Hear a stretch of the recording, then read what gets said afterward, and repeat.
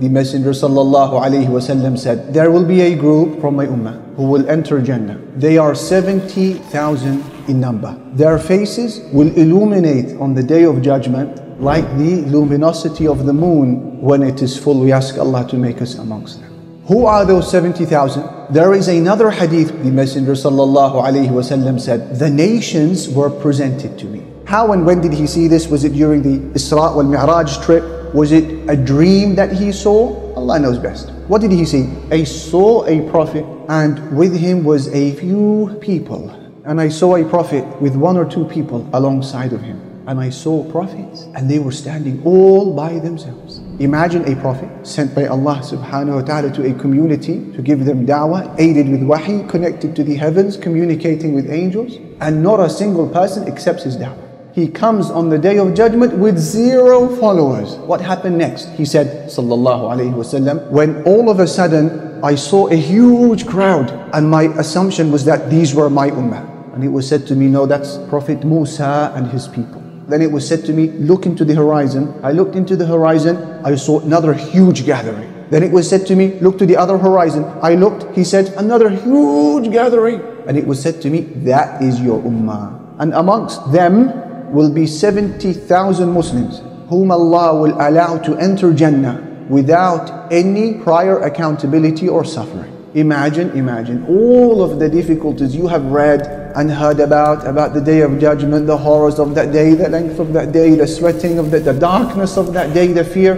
They are spared of it all, and they have almost a backdoor entrance into Jannah. And so the immediate reaction is, and I'm sure you are probably thinking this, is that these are very few in number. What is 70,000? I mean, that's all of Muslims since Adam alayhi salam till the last man. This concerned our Prophet sallallahu alayhi wasallam. In another narration I want to share with you, he said sallallahu alayhi wasallam, my Lord promised me that he will allow 70,000 people from my ummah to enter Jannah without any prior suffering or punishment, and with every 1,000 of them is another 70,000. With every 1,000 from the 70,000 is another 70,000. So how many? 4,900,000. And then the Prophet ﷺ said, and on top of that, Allah has promised me 3 handfuls from the handfuls of my Lord. 3 scoops from the scoops of my Lord. We ask Allah to make us from that scoop.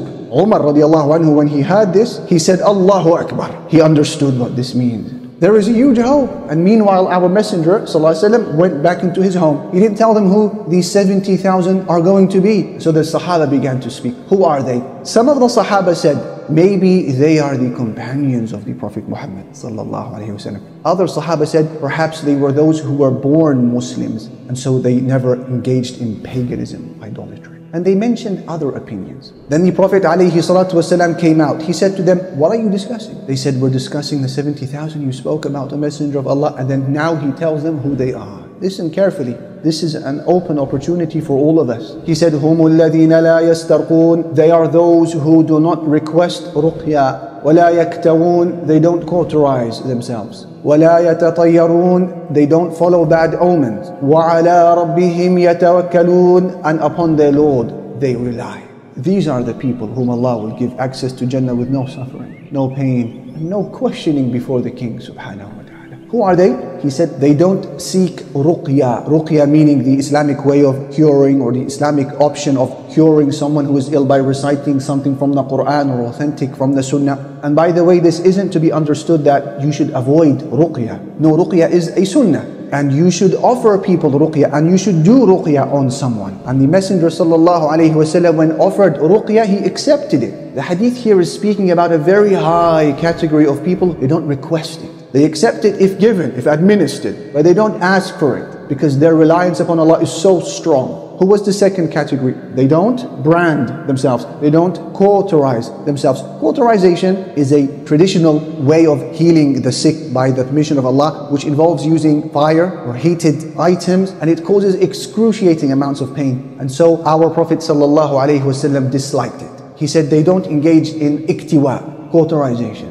Number 3, they don't follow negative omens, meaning they don't believe in luck. There's no such thing as a negative number, a bad number, a bad sign. And the Arabs, what they would do previously, this is a pagan custom where they would take a bird and they're about to engage in an endeavor. They don't know, should I not? So they release the bird. If it takes one direction, they see it as a good omen. If it takes a different direction, they see it as a bad omen. And that's baseless. And we have in our horoscopes today, unfortunately, many equivalents. This is your sign. This is your good fortune, a sign of bad fortune. You walk under a ladder, be careful, I think you're going to have a bad day. No, we don't do that stuff. He said, وَلَا يَتَطَيَّرُونَ, they don't follow bad omens. And then he said, and they place their trust in Allah. That is the summary of these people. They place their reliance upon Allah subhanahu wa ta'ala. They are people of tawakkul upon their Lord. And so a Sahabi by the name of Ukasha ibn Mihsan, he stood up when he heard the Prophet ﷺ saying this. And he said, O Messenger of Allah, please pray to Allah that He makes me one of these people. He said, Anta minhum, you are one of them. So a second Sahabi stood up and he said, me too, Messenger of Allah, make dua that Allah makes me one of them. And he said, Ukasha beat you to it. Some opportunities in life present themselves once.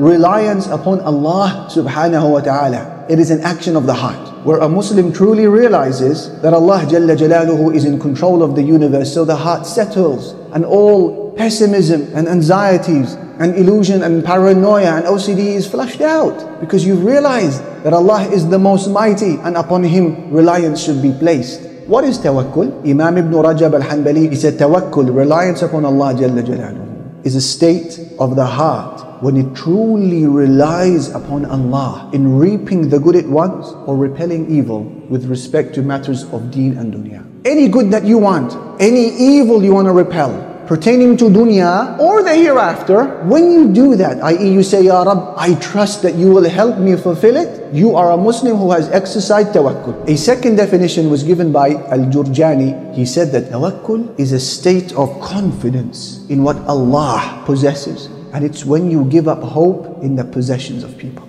It is a state of confidence in what Allah possesses. And it is a state of despair, giving up, looking past what people possess. And you realize that the fears that you have and the needs that you have, Allah is more aware of your needs than you are of yourself. And Allah's ability of fulfilling those needs of yours is greater than your ability is in fulfilling them. And Allah's desire in wanting good for you is greater than your desire is than what you want for yourself. You realize as a Muslim who has relied upon Allah that sovereignty is His, kingdom is His, control is His, the decision is His, power is His. When He wills a matter to be, it has to happen. No one can stand in the way. And when Allah says, no, this will not happen, no one can make it happen. A Muslim who realizes all of this, what happens? His heart settles at the bay of tawakkul, not looking past its Lord, when wanting to fulfill a matter of dunya or a matter of the religion. This is tawakkul.